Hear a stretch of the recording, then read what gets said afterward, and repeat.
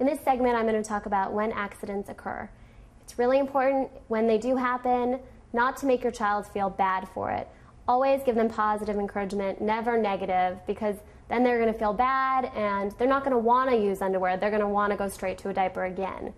So if they do have an accident, it's important, maybe let them sit in it for a couple minutes, let them feel the uncomfortable sensation. If they go to the restroom, if they go pee, if they go poop, let them sit in it and feel the uncomfortableness. So next time they go, they'll say, oh, I don't like this feeling, I'm going to use the potty this time. And eventually they will pick up the fact that, it doesn't feel good to go in your clothes, and they will use a restroom.